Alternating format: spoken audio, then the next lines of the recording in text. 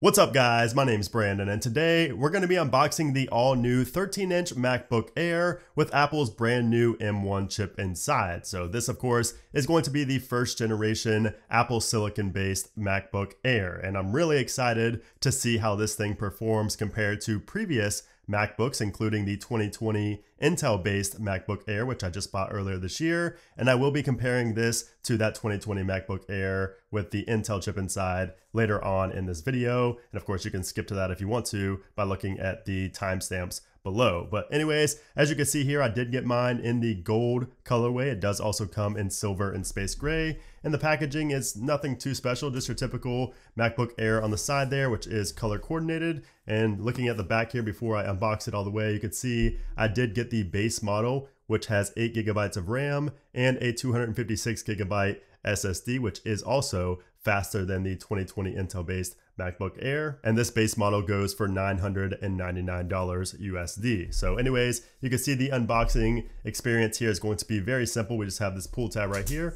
We can just go ahead and pull that right on off, and a very simple to open box. And we can just go ahead and take the top off. This is a very thick box for a MacBook Air. And you can see there we have the gold MacBook Air with the M1 chip. And then inside we have a USB-C to USB-C cable right here, which of course connects with this power brick right here, which is actually a 30-watt USB-C power brick, and that's lower than the power brick that comes with the MacBook Pro, which is a 61 watt. So just something to note there. And then of course we have our Design by Apple in California pamphlet here, which contains all of our getting started info, along with our gold Apple stickers, which I'm a big fan of, the color coordinated Apple stickers, and especially in gold, they look really good right there. So let's set all this off to the side and check out this new MacBook Air.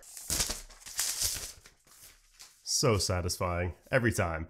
So there we go. You can see very clean look. I actually really like this gold. Let's go ahead and compare the exterior to the 2020 MacBook Air with the Intel chip inside. Of course, there's not going to be anything changed, but just to show you guys kind of the colors and the side by side, you can see we do have 2 Thunderbolt ports right there on the left-hand side. And then on the right-hand side, we have the headphone jack. So only 2 ports. Unfortunately, I wish there were 4, but we do only get 2. And of course we have the same weight, same size, pretty much everything on the outside is exactly the same. Of course, the big difference in this MacBook Air is going to be internally with that M1 chip, which we're gonna check out right away. So as you can see here, opening up, we get the chime thanks to macOS Big Sur, which ships on this MacBook Air. We have our screen protector right here. We'll go ahead and take that off.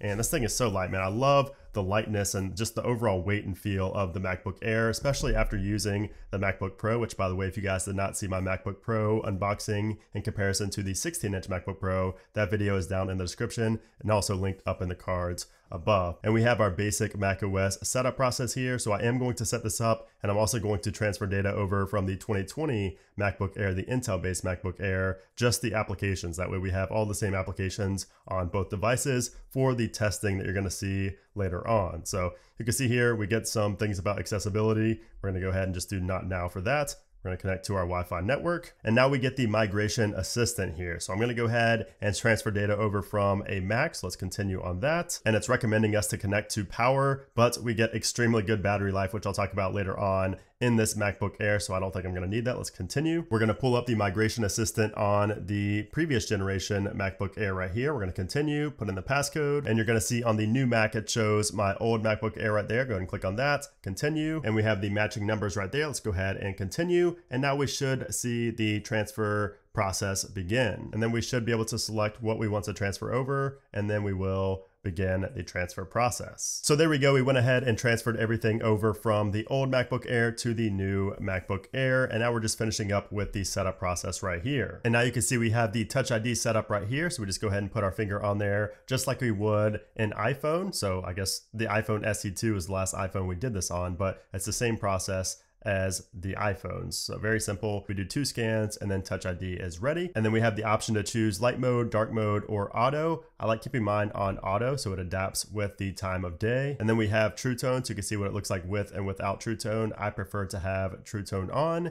And now it's setting up our Mac, and we should be good to go with all of our applications transferred over from the old MacBook Air. So taking a closer look at the MacBook Air M1 versus the MacBook Air 2020 with the Intel chip, you're going to notice that even on the inside, everything is the same. So pretty much everything design-wise is the same. However, we do have this new globe button down here on the bottom left-hand corner of the keyboard, which is going to act as an emoji button. So you're going to be able to easily access emojis. So as you can see there on the screen, when I press it, the emojis pop up. So we did not get that on the old MacBook, and that is a small but a very welcomed feature there. And then we also have some changes to the F buttons up top. So you can see, like for F5, we have a microphone, whereas before it was the keyboard brightness up and down. So just some minor changes to the F keys up top, and then also the emoji key down on the bottom. So just some minor changes to the keyboard buttons and how they function. But as far as actual appearance, like outward appearance, those are going to be the only changes from old to new. And that's because all of the changes are done internally. So the biggest change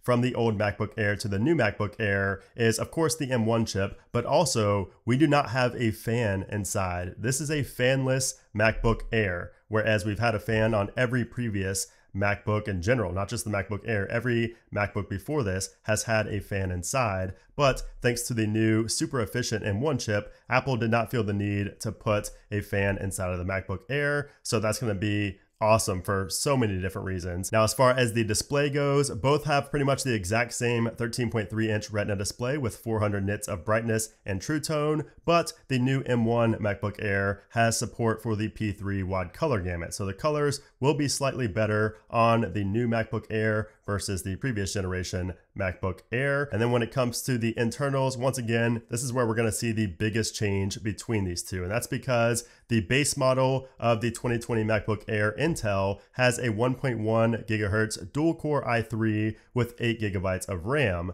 And the new M1 MacBook Air has a base 8-core CPU and 7-core GPU with 8 gigabytes of RAM. Now you can also pay an extra $250 to enable that 8th GPU core, and that comes standard on the MacBook Pro, but they did disable one of those cores for the MacBook Air. But, you know, if you're going to pay $250 more for that 8th core, you may as well just pay, you know, for the MacBook Pro at that point. But that is what the base MacBook Air comes with this year. So massive difference just, you know, from the specs. Just seeing the specs alone, you already know there's going to be a huge jump in performance on the base model. And the crazy thing is, this new MacBook Air has the same $999 price tag that the previous generation MacBook Air had earlier this year. So it's just crazy the amount of value you're going to be getting here with this new generation. You also get Wi-Fi 6 on the new M1 MacBook Air, whereas the previous generation only had 802.11 AC. So you will have faster Wi-Fi speeds as well if you have gigabit internet, which I personally do. So that is a pretty big feature to have here. And then also we do have an upgraded FaceTime camera, but it's nothing changed with the actual sensor or anything externally. It's the same 720p FaceTime camera, but we do get an ISP upgrade this year thanks to that M1 chip, and you will notice better video quality when on FaceTime or Zoom or whatever you use video for. And then another major advantage of Apple developing their own chip is that these chips are much more efficient than the Intel chips. And that means that you're going to get better battery life. So not only are you going to get better performance, but you're going to get better performance while also saving a lot of battery life. So you get 6 hours longer battery life on the MacBook Air versus the previous generation. So that's up to 15 hours web browsing versus 11 hours on the previous gen, up to 18 hours in movie playback versus 12 hours in movie playback on the previous generation. So those are some pretty impressive numbers. I will be testing this out, you know, more long term and let you guys know if I'm actually getting that good of battery life. But so far, I mean, I haven't lost a single percentage after going through the whole setup and everything. I mean, that's not really too impressive. We'll be able to tell more with the benchmarks and things like that. But still, I'm expecting great battery life here on the MacBook Air, especially since we don't have to use power to power a fan inside. I think that's also going to be part of the reason we're saving a good amount of battery. Now, before we get into the benchmarks in the Final Cut Pro video exporting test, I do want to mention app compatibility because this is a whole new architecture, Apple's M series chip, and that means that not every application is going to be compatible yet with this new M1 chip. but everything I've tested so far on the MacBook Pro and the Mac Mini have worked fine, including like all the Adobe applications and a lot of applications you'll download from online, and that's thanks to Rosetta. So you'll see, like when I open up something like the Blackmagic speed test right here, the disk speed test, it says you'll need to install Rosetta. Do you want to install it now? And you can see below it, it says Rosetta enables Intel-based features to run on Apple Silicon Macs. Reopening applications after installation is required. So let's go ahead and install that. And now we're ready to run this Blackmagic disk speed test. So this is going to be a comparison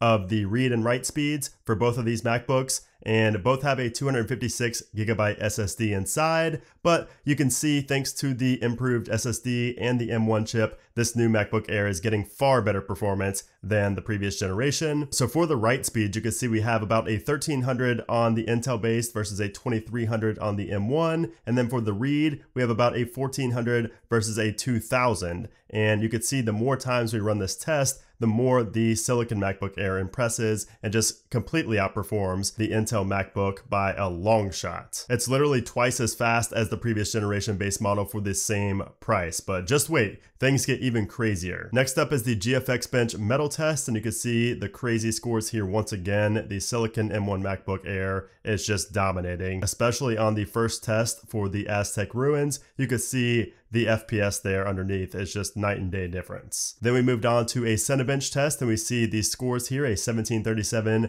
versus a 6461. So that score is almost 4 times higher on the new MacBook Air, which is just absolute insanity. And then finally, we move on to the Final Cut Pro export test. This is the one that I like to do because it's not just, benchmarks, it's actual real world testing, something that I would actually do. So I loaded up the same 10-bit 4K footage into both timelines and timed how long it would take them to export both from a fully rendered state and from a completely unrendered state. So first I tested the 2020 Intel-based MacBook Air, which exported this fully rendered clip in just about 3 minutes, which is pretty decent, honestly, for a base MacBook Air. But let's see what the base M1 equipped MacBook Air can do. And as you can see, it got it done in just 1 minute and 12 seconds. That is insane, but wait, it gets even more insane. So after I ran that test, I decided to delete the render files and then re-exported the same clip with no rendering done whatsoever. And you can see the results here. The Intel-based MacBook Air exported this video in about 16 minutes. So you would think that the M1 based MacBook Air would get about what, 10 minutes, maybe 8 minutes? No, 1 minute and 43 seconds. That is absolutely insane and proves how well optimized this M1 chip is. I mean, rendered or not, this machine absolutely flies through exporting 4K 10-bit clips, which is really surprising to me. I really did not expect this from the MacBook Air. This was kind of like an export time I would expect from a MacBook Pro, definitely not the Air. So very impressive results there. And not to mention, it did not get nearly as hot as the previous generation, the Intel-based MacBook Air with the fan inside. I mean, both got warm, but the one without the fan obviously did not get as warm. And also another big difference was the fact that there was no sound in the new M1 equipped MacBook Air just because there is no fan inside, whereas there is a fan inside of the other. So obviously I heard that fan running as the export test went on. So super impressive results. And once again, we have to keep in mind that this is just a first generation base model. This is literally the worst silicon based MacBook that Apple will ever make. So to see these results is just so promising for the future. So anyways, guys, there you have it. That is the 2020 M1 MacBook Air base model compared to the previous generation from earlier this year. So let me know what you think about this MacBook Air down in the comment section below. If you have any questions at all or any concerns, if you want to see any more videos, let me know down there in those comments below. And if you guys enjoyed this video, I would appreciate if you gave this video a thumbs up. And of course, make sure you guys do subscribe for a lot more MacBook videos in the future. But anyways, guys, thanks again for watching, and I'll see you soon.